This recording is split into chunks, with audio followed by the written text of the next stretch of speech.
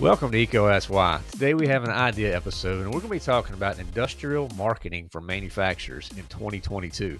And I'm bringing in the expert, Mr. Joe Sullivan from Gorilla 76. So what's up, Joe? How you doing? Doing well, Chris. Good to be here. Oh, man, I'm excited to have you here on ECO Ask Why because I've been following you for a long time. You put so much great content out there. I've learned a lot from you. So I'm excited for this conversation. And you know, you shared an article with me. It made a big impact. I was like, look, let's just unpack that together on ECO Ask Why. Awesome. I'm ready to do it. All right. Well, we have an industrial audience, so maybe set that stage for the listeners out there. So how do you explain what industrial marketing is to someone who is new to this industry? Sure. Well, I think, I always say that the manufacturing sector in general, tends to be very sales heavy. The perception of marketing tends to be, let's go to trade shows and have a fancy booth. Maybe we run some print ads. Maybe we're doing a little pay-per-click, and that's probably about as modern as we get. And our perspective on marketing for manufacturers or industrial marketing is that marketing needs to be a revenue engine for the company. It needs to be about creating opportunities for sales, not just sort of another expense on the P&L that is sort of a nice to have, but not a must have. Absolutely. I mean, that's the key part, the revenue engine, because it's oftentimes, like you said, just looked at as an expense, right? Mm-hmm. Yeah, that's pretty much what I've seen for, I've been working with manufacturers for over a decade as a marketing consultant. And, I'm starting to see a positive mindset shift slowly but surely. But most of the time, there's a lot of sort of educating that I and my team have to do on what role marketing actually could play versus the role it actually is playing for them. Sure. So, yeah. Mm-hmm. I mean, I guess a lot of it too now is shifted to just the way that people buy, online. So a lot of that power is now gone to the buyer itself, right? Absolutely, you're right. You're right on the money there. Right? And that's a shift that's probably been happening for 15 years now at this point. But you think about what it was like, back in the say early 2000s, where most mid-sized manufacturers, if they had a website at all, for example, it was pretty primitive, not a lot of information there.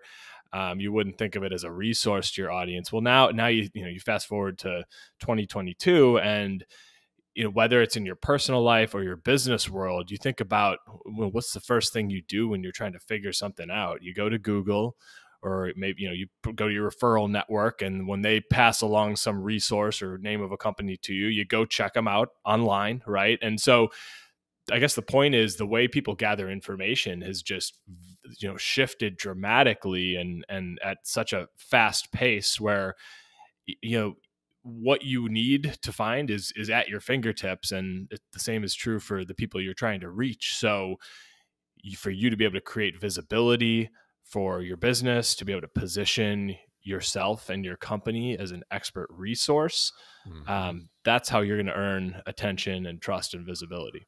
Yeah, that's right. Because I mean, you mentioned to be at their fingertips, so you have to be there in the moment, and when they're trying to solve that problem, that's where you need to be in front of them, in that exact moment of time.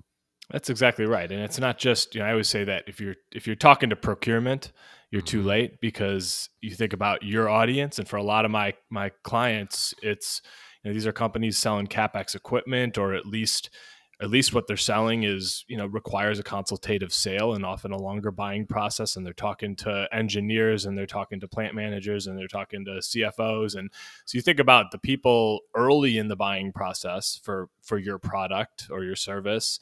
A lot of times it's people who are on the shop floor. It's might be welders or machinists, or, people operating machinery. Could be plant managers, trying to increase throughput and, eliminate downtime. And like, these are the people who are experiencing some kind of issue that they need to solve, or trying to improve a process or achieve some goal. And you want to be their resource. You want them to you want to be able to provide them with help around what they're trying to accomplish as it relates to your area of expertise. And if you can be that person to them, you're going to earn attention and trust in a lot of cases before they ever even enter a buy cycle. And then you're the first one they think of when they do. Right. So, I mean, if you are a manufacturer then, and you're trying to get in that, to be an early influencer, it sounds like to me, what you're trying to do, you're trying to really get in there and influence them to help them, but then also influence them to use you. So how do you determine who's making those purchasing decisions if you are that manufacturer out there? Mm-hmm. Yeah, I think it comes down to just understanding your audience. If you work with, a lot of the clients that we've worked with over the years, they have a variety of different audiences they serve and product lines. But if you think about, what are your most profitable areas of your business? Where do you see, growth potential? Where are you really focused on growing? Well, think about, you got to dial in on who the audience is, who are the types of companies you're trying to reach, and then understand who are those buying process influencers. And I mean, you're going to learn these things just through experience, right? You probably know, a lot of you probably already know this. You know that there's some plan engineer, automation engineer, or somebody who is probably the most influential person in the buying process. And so the way we always recommend doing it is once you can identify who those most important influencers are, then you need to deeply understand them. And so I'm a big fan of, voice of customer work, customer interviews, spending time saying, actually talking to these people in an intentional way. We've found for ourselves and for our clients as they approach their own audiences, that people are happy to talk, for you to approach some of your best customers and say, hey, we're trying to get better at what we do. We're trying to understand, how our audience, understand their issues better, understand what it was that led them into the buying process and what mattered to them. And if you can collect those insights directly from the mouths of the people you're trying to reach, so that you can then reach others who look like them and experience the same issues that they're having, then you've really got the foundation for, starting to build a marketing strategy. Right. So, I mean, is that easy to embrace? Have you seen some resistance to embrace that strategy? Because I mean, VOCs, I've been doing them for years. I think they're the best way to get the best intel, period. But I'll be honest, Joe, I've struggled with salespeople, leaning into that and wanting to do voice of customers and doing surveys and things like that, because I don't know why. That's like they don't see the value. So maybe give some advice. What's the best way to get some buy-in to get those people to lean into that strategy? Yeah, it's funny you say that, because we see that kind of resistance sometimes too, and we push hard through it. As an agency that consults manufacturers. I don't know exactly what it is, but there is often a hesitation to say, "Well, I mean, yeah, are you really going to get anything insightful out of that conversation?" I already know the answer to that. It's absolutely we are, but convincing them, sometimes they'll feel like, well, we're kind of bugging our customers, and we don't want to. Take time out of their day and ask them to do us a favor. Sometimes that's the word I was going to use. I've actually heard that. I've heard people say, "I don't want to burn a favor," and that's like, what? Yeah, I think you're overthinking it. For those of you who are thinking that, I really, in most cases, you are. I can't speak for anybody's individual, case here, and maybe some of you have arguments for why you wouldn't go talk to a customer. But you go into other industries, software, professional services, like this is just normal practice. Like I've posted things on LinkedIn about this in the context of manufacturing, talking about the resistance and overcoming that resistance to actually having these voice of customer interviews. And I get people from software commenting on this, like, is this a joke? Like, how is it possible that you don't go talk to your customers before you do marketing work? It's just the accepted norm in other industries. And so I think that's one of those big shifts that has to happen. Like, we can all sit here and make assumptions about what our audience cares about the most and what their buying process actually looked like and what triggers led them there and what their most common questions are. And you can gather some of these things through, your sales team, having conversations with your sales team and through, I don't know, in more secondhand ways, but there is no better way than to just hear it from the mouths of the exact people that you are serving. And I think it's one of those things where you just got to do it, and you got to go do 5 of them and see how people react. If you're sensing annoyance, Okay, well, then maybe you give it some second thought. But I just don't. I don't think most of you will see that. I think you're going to find that people are happy to help you, and you position it as we're trying to be a better company. We're trying to understand our customers better. You're one of our best customers. We value our relationship with you, and we want to hear you. And then if you position it that way, which is true, it's all true. People are going to be happy to help you. No doubt. You know, I've actually done this before, Joe, where I had that conversation. I've had those interviews, and leaving, I got questioned by people that I was with, part of our team, on why I didn't sell. Mm-hmm. You know, and you were there, you had them, you had them all, asking all these questions, but you never brought up anything we did. And my point was that that's not that meeting. Like, I'm building a relationship. I'm actually trying to, because empathy and you know, humbly asking questions and not trying to push a narrative. And maybe that's where people get tripped up. Do you see that at all? Yeah, absolutely. I had on my own podcast. It was probably a year ago at this point. I had Dave Loomis from Loomis Marketing, and he's kind of an expert in VOC. It's really his specialty. VOC is short for voice of customer, and he talked about that being one of the biggest mistakes. Like, we are going in here with no intention to sell in these customer interviews, these voice of customer sessions.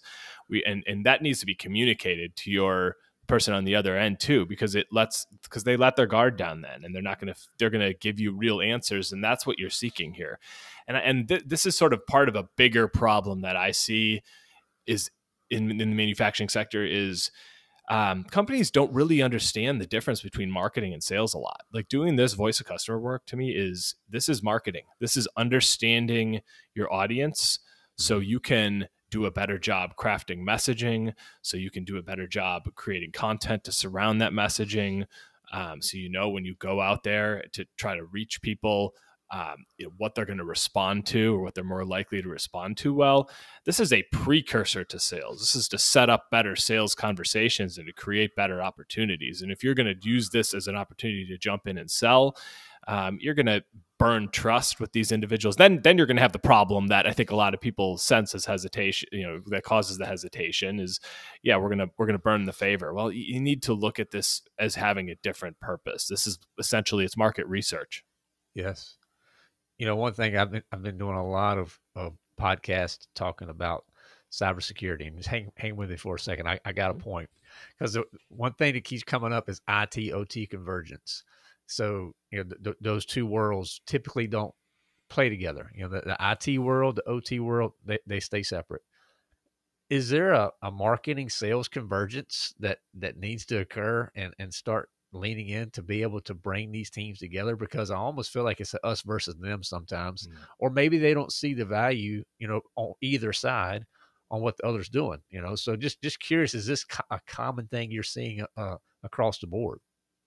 Absolutely. Yeah, it really is. And I've been talking about this for over a decade, if I'm being honest, is like you find, yeah, I mean, marketing and sales are completely different functions. They just are. They need to be working together, because ultimately both sides of the business are there to generate revenue. And, you know, marketing's side of that is marketing needs to help sales. I mean, marketing needs to be the one to understand the audience, to, you know, uncover the key insights that are going to lead go-to-market strategies. Marketing needs to be able to segment the audience and figure out where to target them, how they consume information, and then to be the one behind messaging and content, so that the company can create the right kind of visibility in front of the right people from the right companies and start to earn enough attention and trust so that RFQs start happening and with the right people, right? And then it's sales that, you know, I think marketing still has a role after, say, a lead is generated to help sales. But if marketing and sales are working with different audiences in mind and different objectives in mind, and they're not communicating, and when marketing generates a lead, if marketing makes the assumption that this is a good lead because on paper it looks good and is getting no input from sales, then you're just operating in silos here, and it needs to be a team effort, different roles, but a collaborative effort. Right. I mean, I think that, and that once you get that alignment, that's when great things can happen. It really can. So, yeah, I'm curious now too. Maybe we can we'll park that for a second, because I'm curious now on, let's say, marketing and sales, they're working together and they get good feedback, and we know what our audience is looking for. We know what we want to start building for them. So how do we start working towards, with our subject matter experts, and use their expertise to start scaling this and creating content that really builds that trust and attention and things like that? Yeah. Well, you said subject matter experts, and I think that's kind of the key term there. Is, once you've sort of dialed in on an audience, and you know who those buying process influencers are, now it's a matter of figuring out what is most important to those people. If it's some engineer, if it's a plant manager, whoever those key influencers are, what matters most to them? What are the triggers that lead them into the buying process, the common questions they're trying to get answered, the pains they're experiencing, the objectives they're trying to achieve? You uncover some of that through those customer interviews. You uncover some of that through talking to your sales team and your account managers and the people who interact with those people. And so now you know what the content topics need to be, and how you need to craft messaging. And so now what you do is you go to those subject matter experts. Who are the people on your side? It's often technical professionals. Sometimes it's maybe sales engineers, the people who's have the expertise on your team to be able to address those common questions and address those pain points and help your prospects figure out how to get to a solution, and maybe what total cost of ownership would look like if you did it this way versus this way, and what the timeline to ROI would look like, and different ways to price things, and all the things that matter to that person you're trying to reach and influence. Think about who are the people on your team most qualified to be the helper to those people, and those are the people whose brains you need to tap into to create content that surrounds your messaging. And when I'm talking about content, I'm talking about, it could be written content, it could be video content, it could be podcast episodes like this that address those things. It could be hosting live events like webinars or other kinds of digital events. There are a ton of different ways to produce content, but those insights really need to come from the people on your team who have spent their careers becoming experts in those things, and can position you as a thought leader, an expert advisor, while actually helping the people that you're trying to reach and influence. Sure. So, I mean, you got the subject matter expert though. So some of those, they have different skill sets and or comfort levels when creating these contents in different areas. So do you try to force a round peg into a square hole type thing, or do you just take some of their natural abilities? So maybe they're more of a better writer, and try to use that skill, and then look for other areas to create the video content and things like that. 'Cause I'm just trying to think about that engineer who knows a lot right now, but maybe a little camera shy, or maybe he's not the best writer, or she's not, just feeling going on a podcast that she would freeze up. So how do you work with them through some of those areas of creation? Yeah, that's a great question, and it's one we run into all the time, because not only may an engineer be an expert but not want to write or not feel comfortable on camera, but that person has a job to do in the company, and it's not marketing in most cases, right? Yeah. No, Right. I think in a top-down organization where the from the top down, president or CEO says, "Hey, this matters, and some percentage of these people's time has to be devoted to helping with marketing, even if it's literally 1% of their time." I think that's going to work best. But the reality is, like you said, a lot of subject matter experts are not going to be the best people to physically create the content. And so I talk about the role of the marketer as being the facilitator of content creation. I think there are instances where the marketer can actually make the content on behalf of the team, but so a few examples here, right? So we do something at Gorilla, at my agency, for ourselves. We do it for our clients. We call it Knowledge Extraction Day.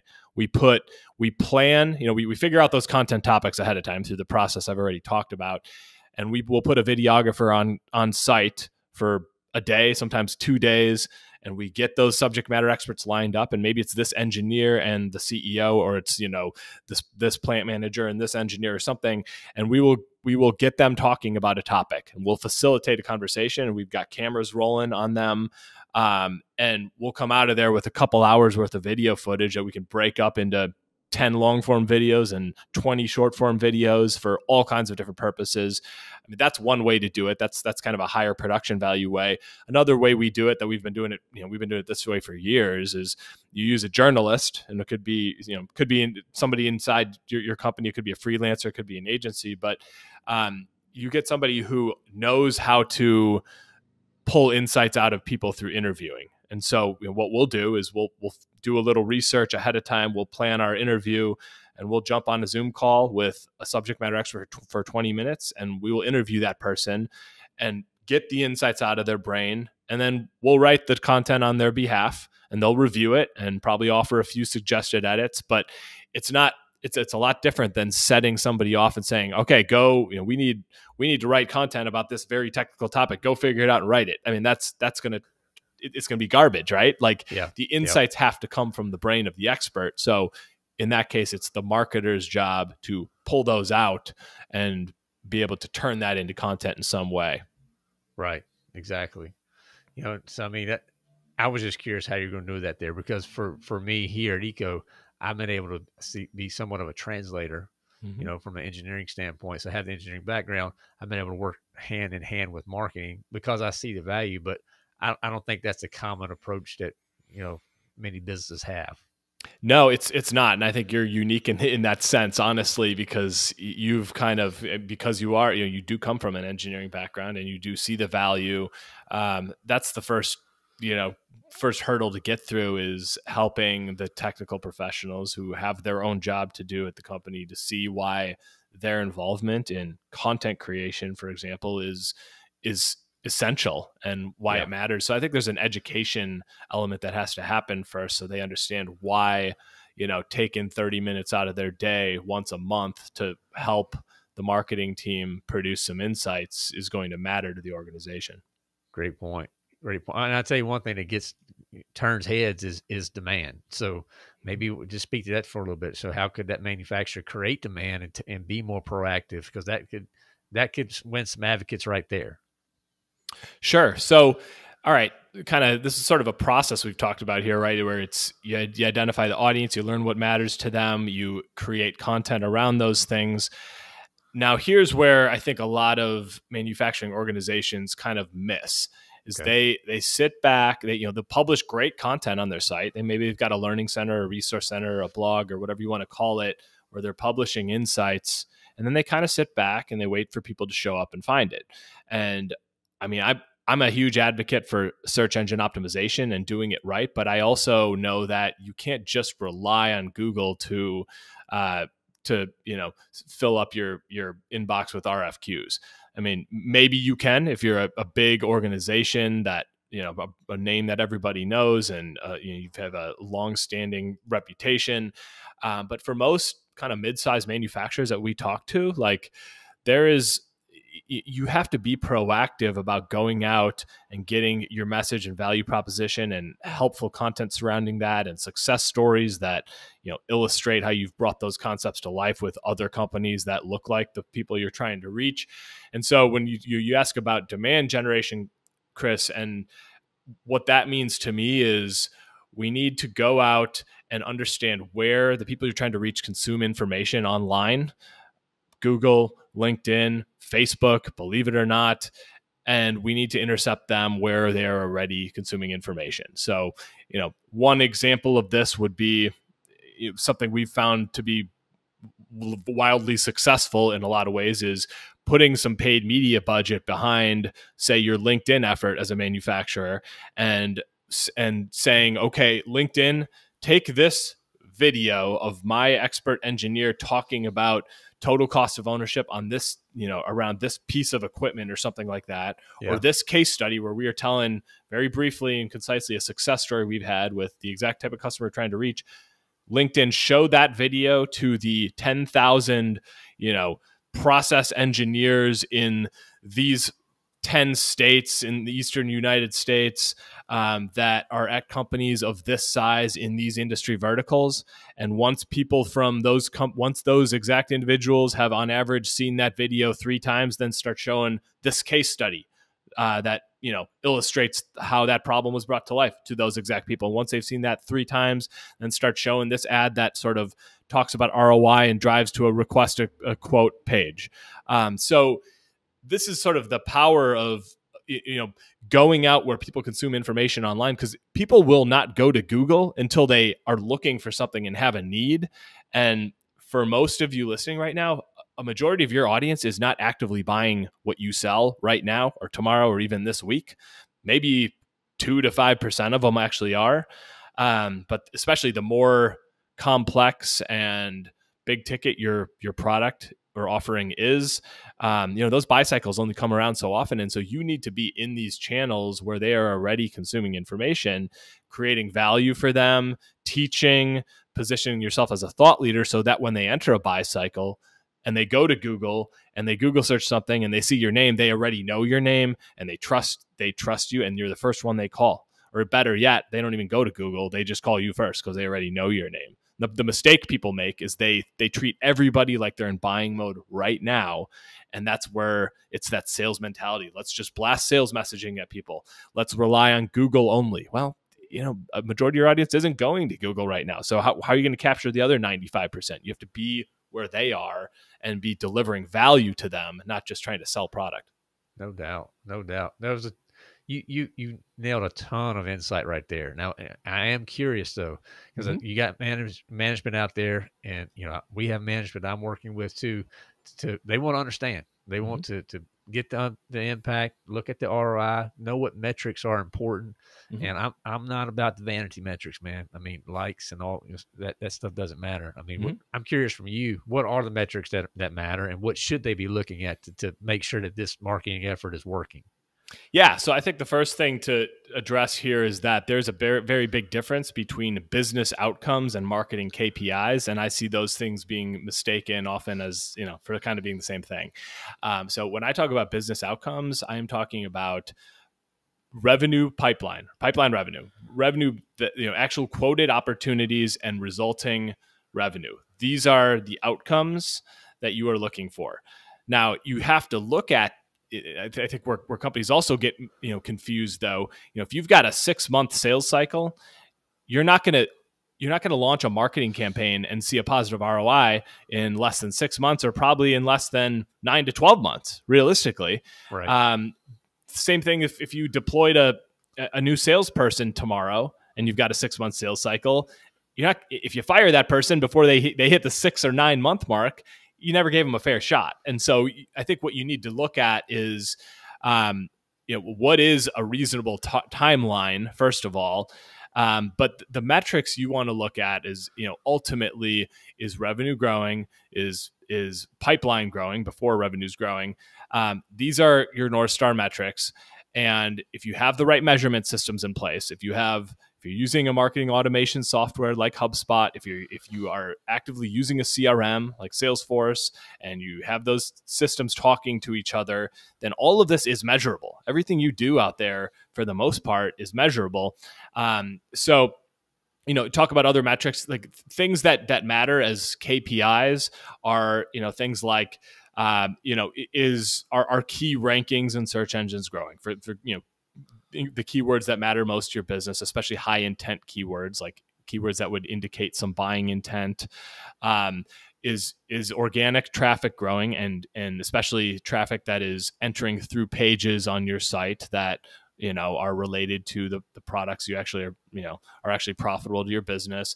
Are you generating leads through your site that actually match your ideal customer profile? Like, all of these things matter, but they are barometers to tell you whether you are moving in the right direction toward what are those actual business outcomes, pipeline and resulting revenue. So does that make sense?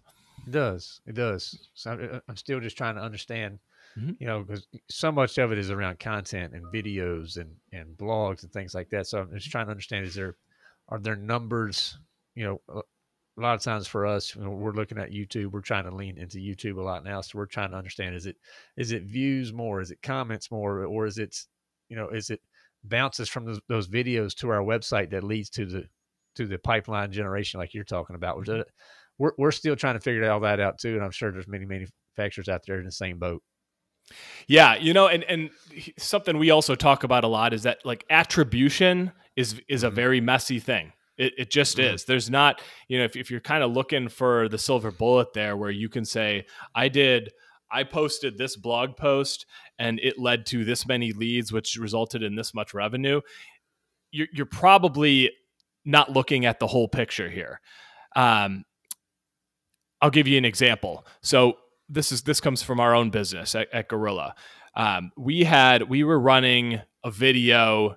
It was a video of me actually talking on camera about how manufacturers need to shift their marketing mindset to a more revenue focused. It's kind of what we're talking about here, but it was just a Mm-hmm. concise, Mm-hmm. 2-3 minute video. And we did what I described earlier, where we were putting a LinkedIn budget behind, like a paid budget behind it, saying we want to target CEOs and presidents of manufacturers in the US who do 10 million to 200 million a year in sales and are of this size. We want to show this video to those exact people.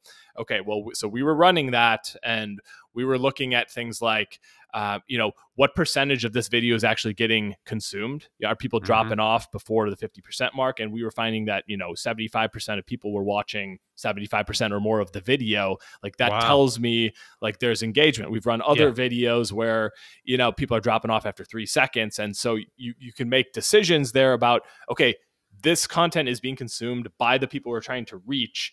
This topic matters. But then taking it a step further and looking at, how do you look at this holistically? Well, so we got an inquiry from a very qualified lead on our site one day, and I went into HubSpot, which is our software we use it for our CRM and our marketing automation software. And I said, okay, where did this lead originate? And it showed me that this particular person who had like a marketing manager job title, she found us through a Google search, organic Google search, right? Okay. She landed on our homepage.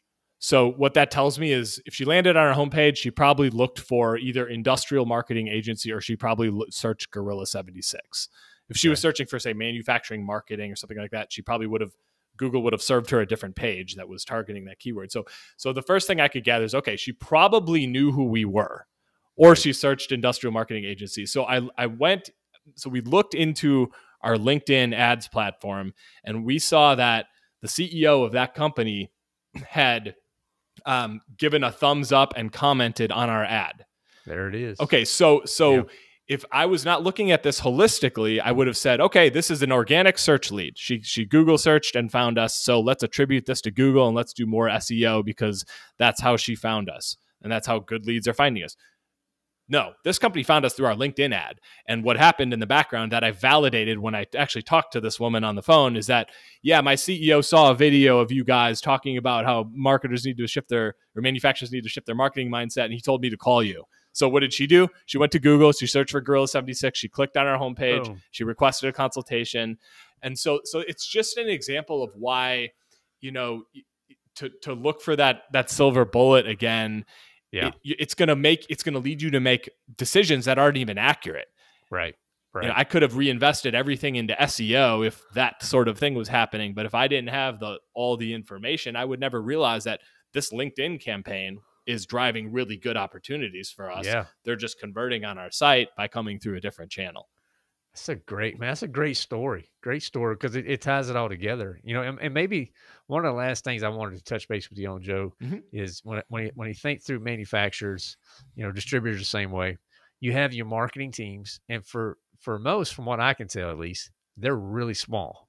1 to 2 people. Maybe 5. I don't know. But sales teams, they're pretty big. There's a lot of sales resources. So how does that factor in when you're looking at measuring impact from a marketing standpoint? Does that overall number of assets, if you will, should that factor in at all? Should management think about that? Yeah, I mean, you say some of these companies may have a few people, maybe 5. In most cases, when the companies that we work with are probably, on average, maybe, I don't know, if you took an average, you're probably working with $30-40 million manufacturers. Most of them have anywhere from 0 to 2 marketing people in-house. Right. And often it's, if it's one person, it's kind of a generalist who, maybe came from a marketing background, maybe just started wearing that hat at one point, and then, that became their primary role. Right. And so, I mean, the way I look at it is somebody's got to do the work. If you're going to have an impactful marketing program, like, this is not, you go turn on some Google ads and then hope that leads start pouring in. Like, there are complexities to this. We've talked about a lot of the work that goes into this, from, doing the customer research and voice of customer, to creating content, to, deploying demand generation campaigns, to being able to measure results and manage all this in the software in the back end. And somebody's got to do that work. So, it's to evaluate the impact of a marketing program, or the impact of the people working on it. It's not a simple thing. I'm not exactly sure how to answer your question, but most resources inside of manufacturers of kind of in that mid-size category, they tend to be, they're 90% sales, and when that's the way you're set up, well, you're set up to do a lot of relationship nurturing and cold calling and flying around the country going to trade shows. And I'm not saying you shouldn't be doing that, but there's a huge missed opportunity to be generating demand and to be filling up your those inboxes with opportunities that are generated through marketing. But until the mindset shifts, until manufacturing leaders can stop saying, yeah, marketing's a nice to have, and they make the website look nice and post pictures of Susie's new dog and the company, volleyball tournament at the company picnic. I mean, you got to shift your mindset about the purpose of marketing in the first place before you can really start evaluating. Well, I'm glad we went there, because you were hanging on the rim right there, buddy. I mean, the mindset has to shift. It does. And I mean, the value is there. So, I mean, thank you for your insight, for what you unpacked there. Joe, this has been awesome. We call it ECO Ask Why, though. So, I'm going to wrap up with a why question. So maybe for our listeners out there, why should they lean into this industrial marketing idea? Because I think it's critical to the success of manufacturers in the future, but I'm curious on what your why would be. Yeah, I think if I had to break it down into one thing, it's just the fact that referrals and repeat business and reputation, like those 3 R's are kind of the things that most manufacturers that are second, third generation family-owned businesses, a lot of the companies I talk to, like, this is how they've built their business, and good for you. That's for companies who have built their success on just having a great product and building great relationships and hiring amazing people and having phenomenal customer service. Like, that's fantastic. And I think just the challenge today, though, is that, like we talked about at the very beginning, the way people are buying is changing. And the more that the next generation starts to move into leadership roles at the companies you're trying to reach, and not only leadership roles, but all kinds of roles, they are looking for information in different ways, and those relationships and reputation will only take you so far. They will absolutely continue to play a role, but you need to be thinking about how your audience consumes information and how they buy, and you need to meet them where they are rather than forcing the way you want to sell product on them. That's right. Got to meet them where they are, my friend. Mm-hmm. Very good. Well, Joe, this has been great. Thank you so much. You unpacked a ton. For the listeners out there, check out the show notes. Joe, where do you want them to go to connect with you, see all the wonderful things you're doing at Gorilla 76?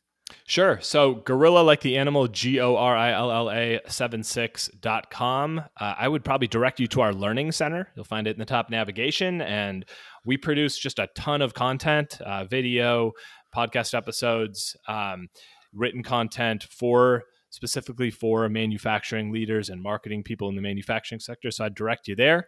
My podcast is The Manufacturing Executive. It is for CEOs and presidents and C-suite and marketing leaders at manufacturing companies. So I'd send you there as well. And I'm one of 10 million Joe Sullivans on LinkedIn. But if you put together Joe Sullivan and Gorilla 76, you'll find me there. So please reach out. Absolutely. And to make it even easier for you guys, go check out the show notes. We'll have all those links there for you, and you can connect directly with Joe. So thank you so much for your time today, Joe. Thanks for having me, Chris. This was a lot of fun. Yes, sir. That was a great conversation with Joe Sullivan. I'll tell you what, from everything he's doing at Gorilla 76, he is helping those industrial marketers connect the dots from manufacturing. I'm tell you what, he covered so much, and I really enjoyed how we talked about the VOC, because you have to really understand what's important. You ask good questions, and then from there you build the content that makes a difference. So tell you what, there's so many good nuggets in that conversation. Go back, check it out, take your notes, grab a notepad, because you're going to have to get that to uncover everything that Joe went through there. So highly encourage you guys to go check out what they're doing at Gorilla 76, as well as the Manufacturing Executive Podcast. He does phenomenal work there. Now, the war stories, keep them coming. We've dropped an episode out there already. We got them more coming in, and I'll tell you what, the war stories, they're fun, they're exciting, and we're trying to connect industry and celebrate all the fun things that happen out there on the plant floor. So go to the show notes. You'll be able to connect with us directly on our social media platforms and do that.